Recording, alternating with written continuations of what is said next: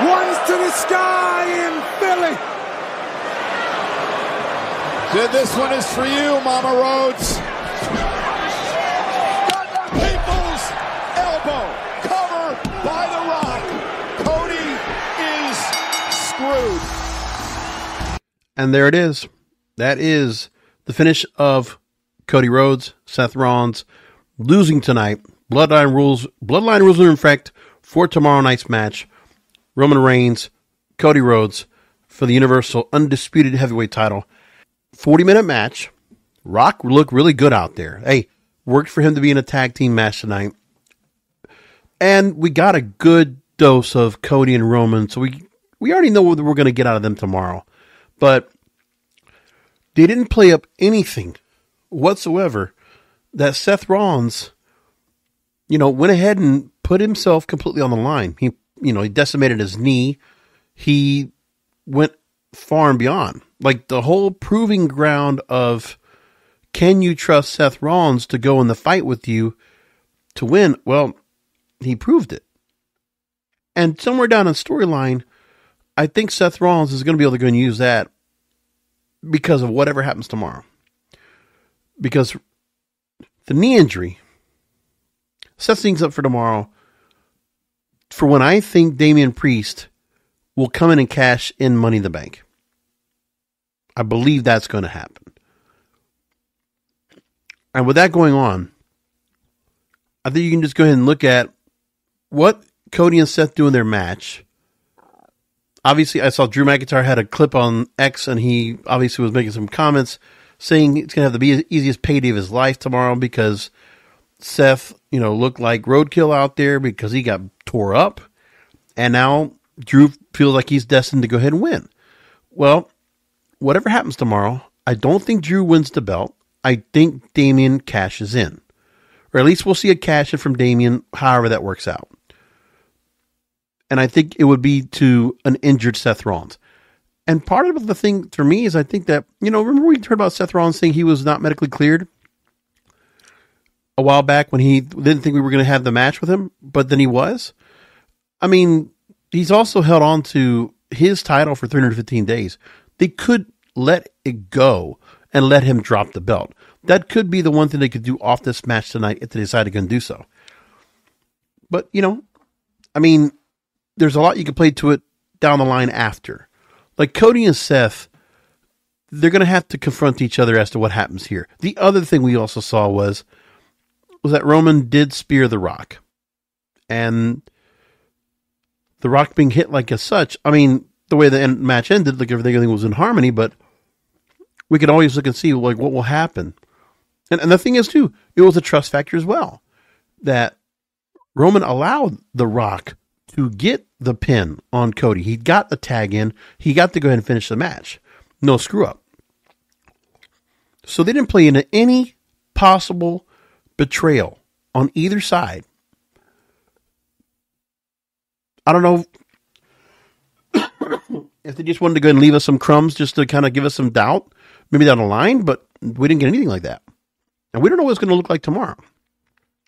If any of those consequences happen to where what Seth did, and here's the thing, where Seth could very well lose tomorrow, and by the time Cody and Roman go on, Seth could try to screw that over.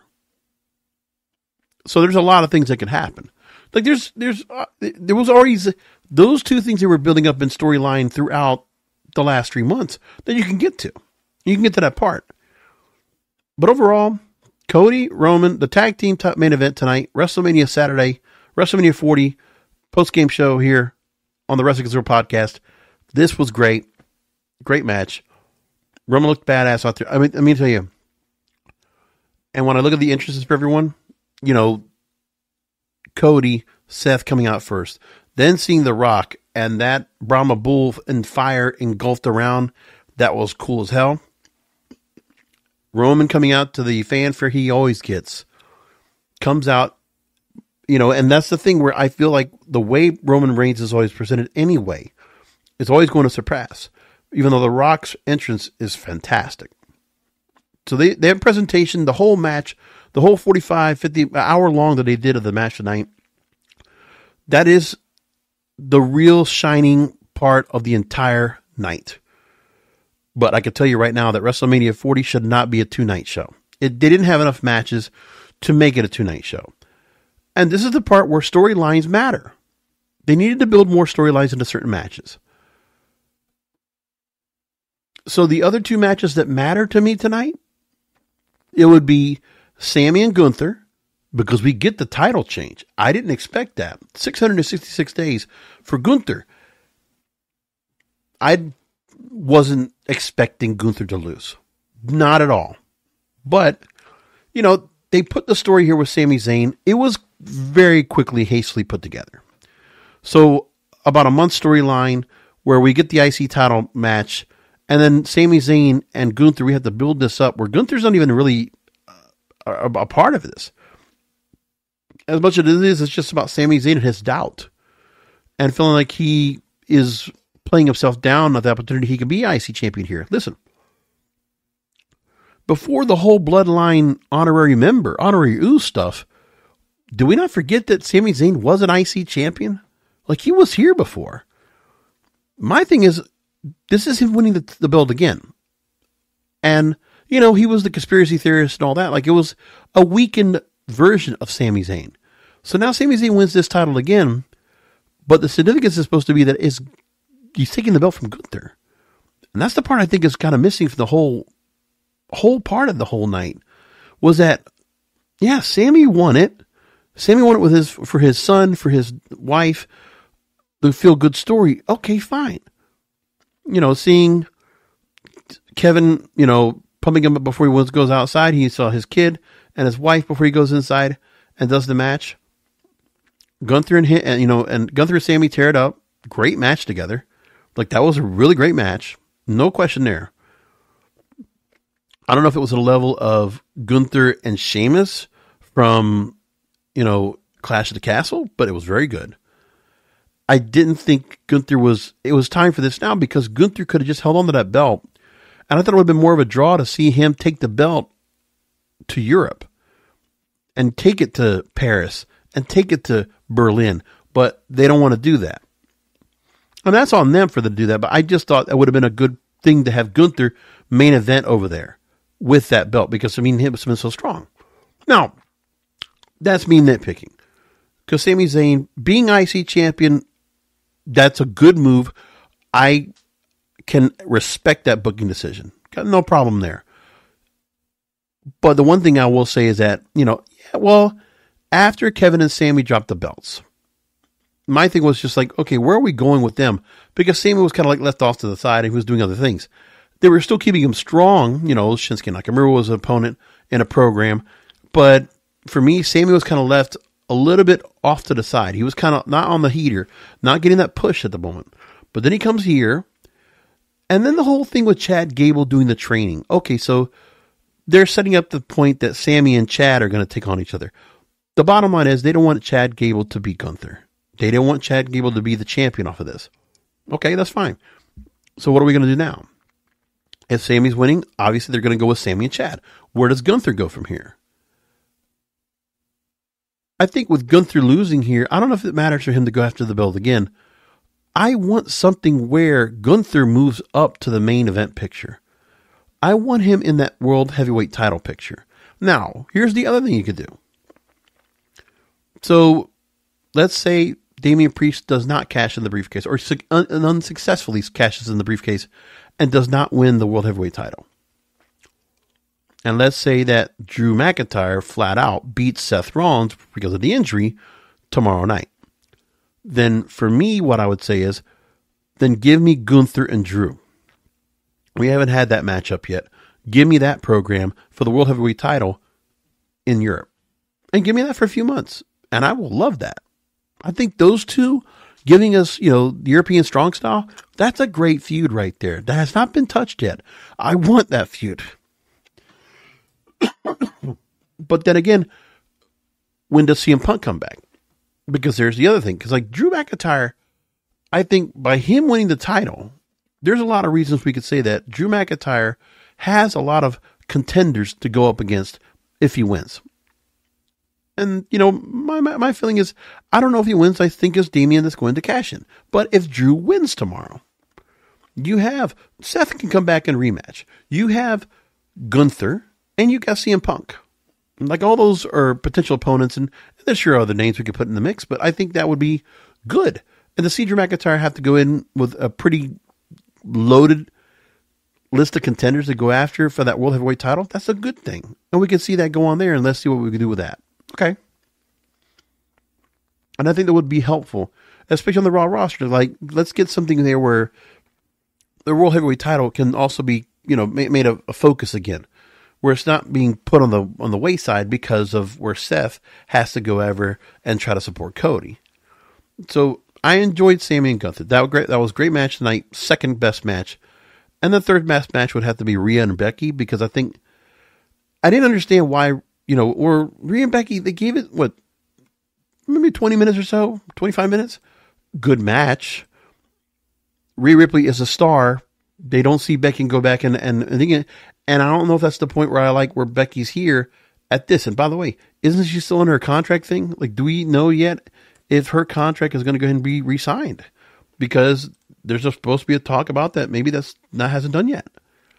So we don't know yet. And so we can wait and see what goes on here and where we're going to get to it at some point. But great opener. Don't get me wrong.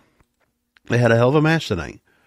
And, they tried to put the fact, Becky Lynch is sick. And, it's just, and then Rhea Ripley had her injury, but still, like, they definitely played it where Becky was, the veteran, playing smart on the moves, going after the left arm, playing that up hardcore. That was good.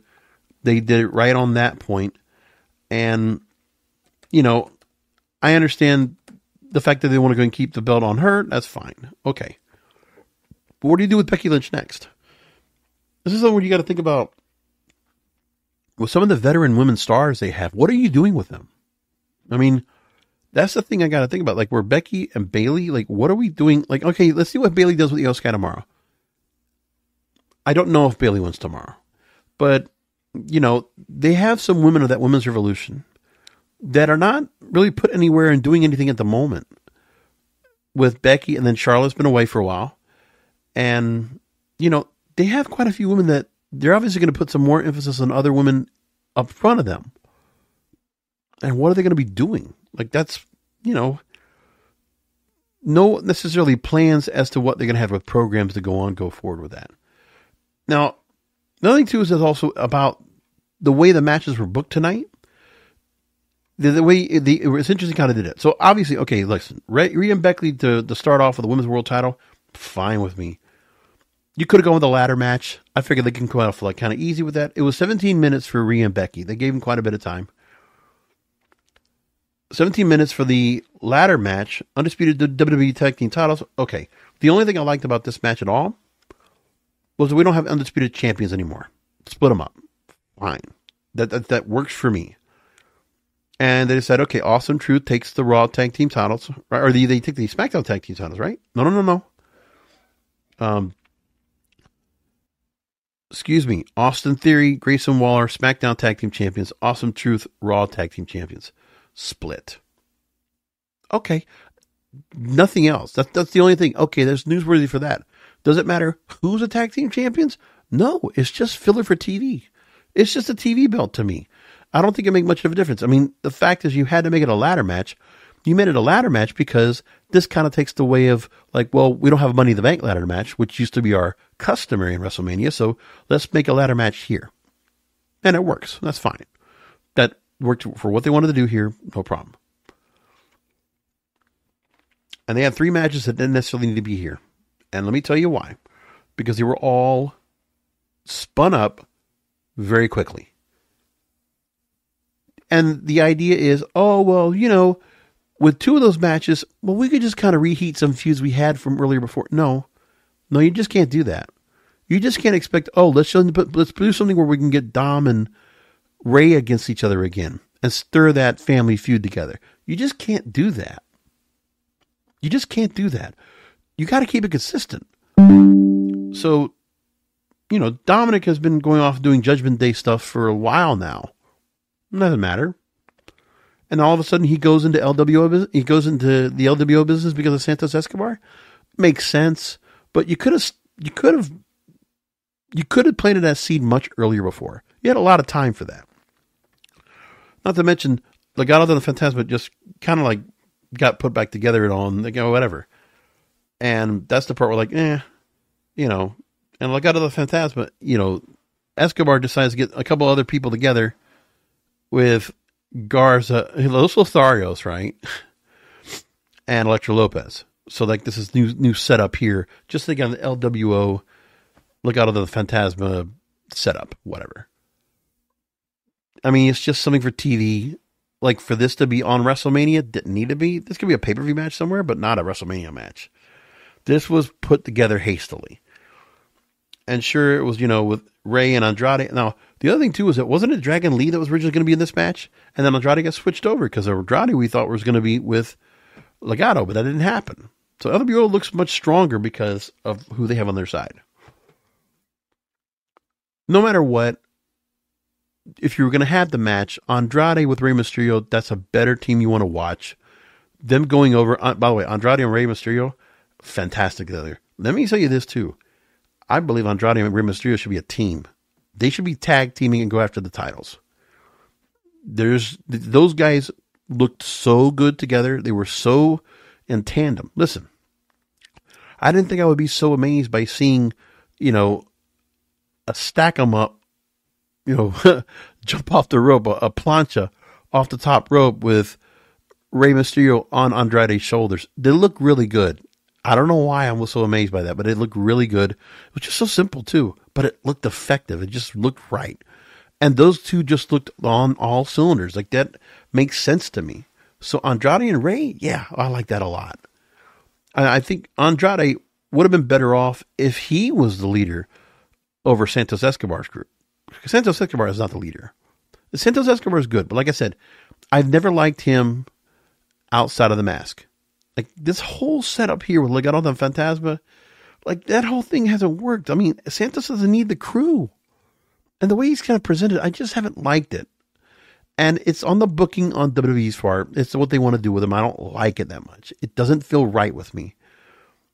But I'm telling you, Rey and Andrade, make them a team in LWO. And, you got me. I'm interested. I think those guys go after tag team titles right now over on the SmackDown side against Grayson, Bálor, and Austin Theory. That sounds like fun to me. That's a good tag team. So let's do that. I would like that a lot. Fourth and fifth matches of the night, completely disappointing. Jey Uso and Jimmy Uso. Look, you heated us back up 2 weeks before this match. It doesn't matter how great a promo or a package you put together about them and the Bloodline whole thing, going over 3 years, right? I understand. You kind of felt like, oh, we can get this in the bag. Whenever we need to go and pull out Jimmy and Jade to feature each other, we can do this. You didn't give us that feud after the breakup. You didn't give us that. And instead, we get here where Jay's been off doing main event, yeet stuff, whatever, and he's been off on his own. He's been tagging with Cody, got his tag team titles, and then he has this stuff he's going off for, and then they did tie in the whole still. Listen, I mean, they tied in, yes, screwing over Jey for the world title, for the Universal title over Roman, screwing him against Gunther for the IC title. Got it. But it still doesn't matter. I mean, okay, so making Jey kind of go this route, and Jimmy's not going to, patch things up with Jey.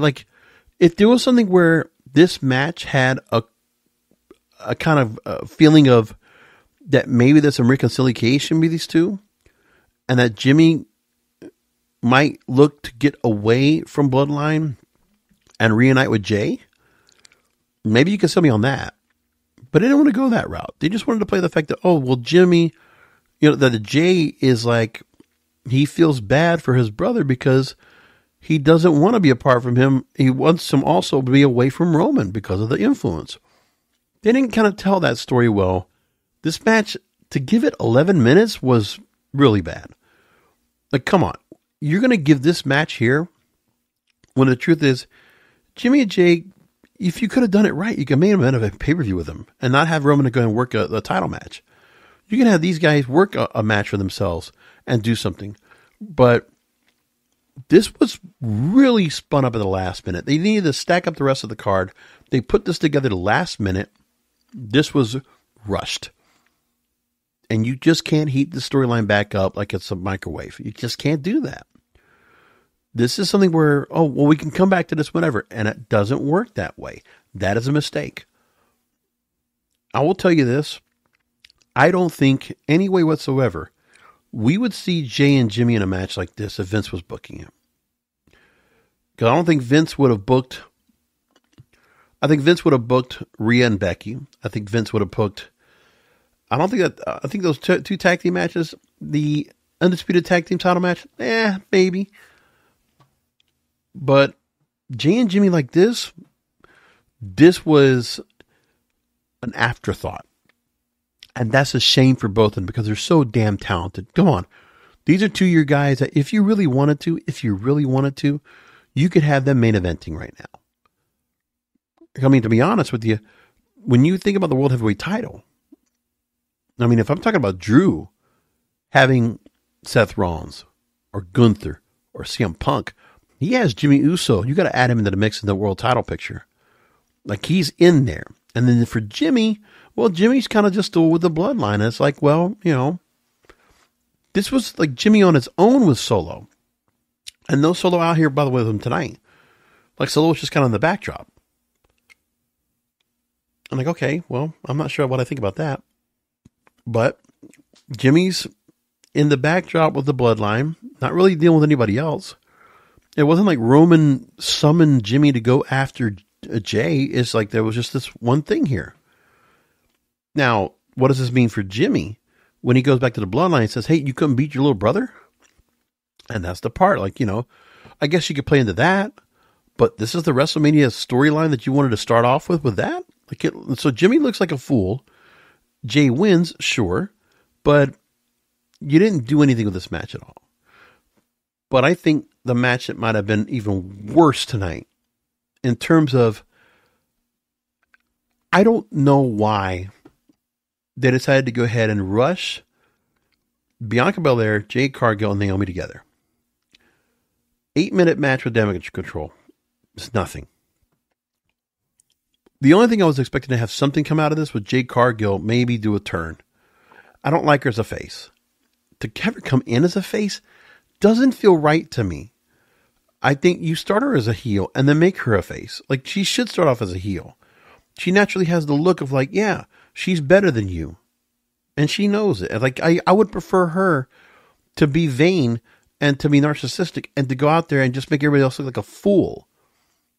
Because she looks like she's an Adonis, but she's a specimen here. They haven't booked her right at all.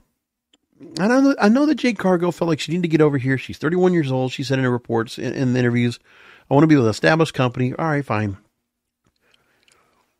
The entrance that she kind of gets is in a way what she had in AEW. So like it's already kind of like set.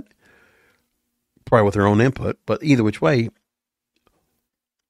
to just put these three together just to put them on the card. I don't know. I'm sorry. Bianca, Jade, and Naomi individually should have their own set programs. They shouldn't be just pushed together. Like this is no different than when they tagged Naomi and Sasha Banks before. Like when you think about it, in the women's division, these are all three content. Well, maybe not Jade yet because the way they have booked her has been wrong. But Naomi, Bianca Belair are absolutely contenders that, being over on the Raw side, after Becky Lynch drops, loses to Rhea Ripley, these are the two that should be contenders going after Rhea Ripley. But they're not. But they decided to put this match together. Damage control is mostly over on the other side. And it's like, yeah. And it just don't matter. I mean, listen, and it's also, those are the tag team champions, right?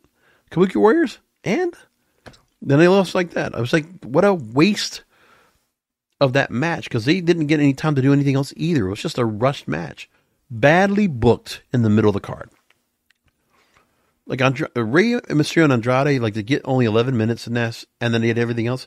You could have just had one more match to put in there. So, like, if you didn't have that, then you could have just taken, honestly, Rhea and Becky, the tag team match. You could have made that a pre-show match, to be honest. You could have taken Sami and Gunther, and then the Bloodline tag team match. It basically could have been another night. It could have been the same night on Sunday, except for the fact that Bloodline match, you would have done something else. But you could have just put that all together. Because even tomorrow, there's filler on the card. When I look at it, there's filler on the card tomorrow. Because for me, it's like, all right, Philadelphia Street Fight, LA Knight, AJ Styles, that is filler. That is absolute filler tomorrow. And it doesn't matter. We just got to move on with something else. But they have their own choices. Okay, fine. They'll do it. It's whatever it is. But those two matches don't matter to me. I mean, you even built them up. Yeah, Pride in the Testament, sure. You've built Pride and Final Testament. You built that up, but you already had them in a match. So now we're going to escalate it to this. Like, they didn't even get even on a pay-per-view yet. You put them on TV, and now you're going to put this match all of a sudden on WrestleMania Sunday? Whew. That's crazy. Like, you didn't even give it a chance to be on pay-per-view in the first place. I mean, the first time they go on pay-per-view, they're going to go ahead and do it on WrestleMania. That's wild. I don't think you could have put it here. It doesn't make sense to me to do that here. And LA Knight, AJ Styles, yeah, we can build back up because of the whole, U.S. title tournament, sure. But it's like, have they really done that much to really build that storyline either?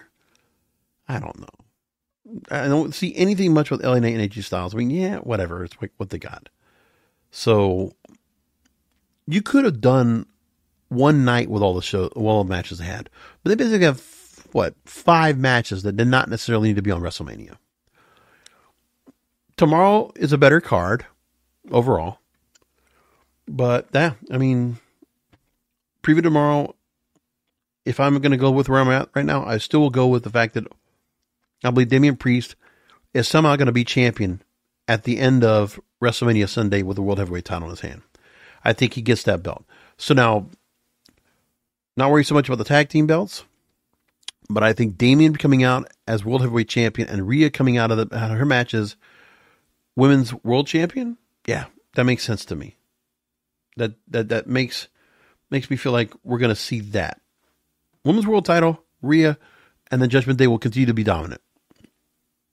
And then that briefcase is already done. It doesn't even matter about Pride and Final Testament. I'm going to go with the Pride. Because it doesn't matter. I don't like that Bobby Lashley and Karrion Kross have to be put in factions. I mean, listen, Bobby wasn't a faction with Hurt Business, and we like that. But Bobby doesn't need to be in another faction. I don't believe that.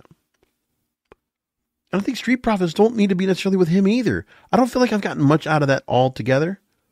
And I'll beef ass with him. It's like, well, because he lost, Hit Row and Final Testament. Okay, so Karrion Kross has his thugs with him. And I'm like, but I don't have much to say about that match. I'm guessing the Pride will win. I'm thinking it looks like be LA Knight over AJ Styles. Don't really matter about that match. And then the 3 matches prior to close of the night, I'm guessing.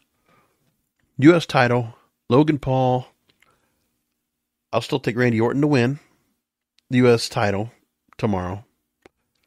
I will take Bayley over Io Sky for the Women's Championship. And I think Bayley finally gets her comeuppance. And that's her way of, successfully getting revenge and avenging the loss of Damage Control. I think that's where you go with that there. I mean, Io Sky's promo leading up to the match saying about why Damage Control dumped her like they did. I mean, that's fine. That was a good job putting it. But it took a long time to get over here. Like, okay, we get the whole story and they do it. But it's like, you kind of like take your foot off the gas sometimes in some of these storylines when you need to keep the heat going. You need to keep the heat burning on it. It's like you got to put a flame on it. It's got to stay hot. And that's something that I don't feel like the creative team right now does a lot of. That's where I'm coming from with that. And I do believe that Cody wins over Roman Reigns. And I think Roman Reigns takes some time off. I think The Rock screws something up. And The Rock and Roman are going to have a falling out tomorrow. And I think then down the line, Rock and Roman will face each other maybe next year's WrestleMania. Or maybe another show. But I think Rock and Roman, we're going to have a match with each other. And maybe if it's not in a WrestleMania, I think you do it in Saudi Arabia. Crown Jewel. Something like that. I do believe that. Think of the spectacle, huh? That's where I think they can go with that. But that's where I'm looking at it. I'm sure tomorrow night will be a better night than tonight. But, a couple of good takeaways from the matches. I can appreciate that. So we're going to keep it at a half hour. We're not going to go more than that. Come back tomorrow. Of course, if you need to hear anything about what I've talked about leading up to WrestleMania, just keep it to the spine too. Like the last month or so of my program, if you're just listening there right now and you've been looking for recaps, on my program, the Wrestling Control Podcast, the last 3-4 weeks, I really have been talking about what goes on after WrestleMania. The prognosticating as to what this company needs to do so that they can go ahead and overcome the withdrawal of the WrestleMania offseason that starts Monday. So who knows what they're going to do with Raw after WrestleMania? I'm not worried about that. Usually I've not been very impressed. We're not getting the hype of Raw after WrestleMania always comes upon us, but it's not been coming up as much as I expected. I don't think we're getting debuts or anybody coming back from injury that's really going to be standing out. Maybe I'm wrong, but I just feel like that's where we are. But I'm looking at what they're going to do after this. So I spent a lot of time on that on previous episodes. So please make sure to go and listen to those. And also look for another post show where we talk about WrestleMania Sunday tomorrow here on the program. So I'll come back. I will say this about Supercard of Honor. I did watch it earlier tonight. I did not watch Stand and Deliver. Didn't catch that. And I didn't look at it. So, okay, Trick beats Carmelo. Ilya Dragunov beats Tony D'Angelo. Retains the NXT title. Roxanne Perez wins the NXT Women's title. I was expecting that. And then Obafemi retains the triple threat match for the NXT North American Championship. And that's the only matches I really paid attention to, pretty much. And I guess all the NXT Tag Team titles, Braun and Baron beat Axiom and Nathan Frazier. Right. So not much I'm missing off of that. Not to me anyway. And like I said, as for Supercard of Honor, congratulations to Mark Briscoe becoming the new Ring of Honor World Champion. I thought it was a very sweet moment for him. 13 years after his brother Jey won it. I remember that. And I thought, well, was it Jay Lethal he beat for that title with a Jay Driller? And had a long run as champion, which was really great. I also must say that Athena looks so solid. She has been booked so well on that show that she's really one of the has been a standout for Ring of Honor. I like her on this brand. I really can't figure out what they're trying to do with this brand in general and how they kind of book them. But, there are certain AEW mainstays they had that just kind of like, we're going to just bring you down over here to Ring of Honor. They are like the AAA farm system. Like they are better than developmental, but they're like on the outside, they can come back up. I think the fact that Eddie Kingston drops the Continental Crown and he also dropped the Ring of Honor World title on Friday night. I think that says something about that Eddie. I don't know if it's going to be some time off or going out to New Japan to work over there, or if he's going to be essentially going to AEW much more prominent and doing something more there and going after the world title in that point, which they could very well do. And I can see somewhere, depending on what they decide to do with Samoa Joe and Swerve Strickland in a couple of weeks, we can see them with that. And other than that, I thought Queen Automata looked really good. They had the Ring of Honor World Television title match. Queen Automata looked really good in a match with Billy Starks. Billy Starks, young, but very well done in this match. And I was really impressed by that match too, from what I saw. And other than that was pretty much all I saw of what I was looking at. So those are the matches I looked at and paid attention to the most. So Mark Briscoe winning, that was cool. I like that. That was really cool. That's the Wrestling Control Podcast for tonight. Night 1 of WrestleMania. That's your recap. Come back tomorrow for night 2 in about 24 hours for another Wrestling Control Podcast, because wrestling needs us.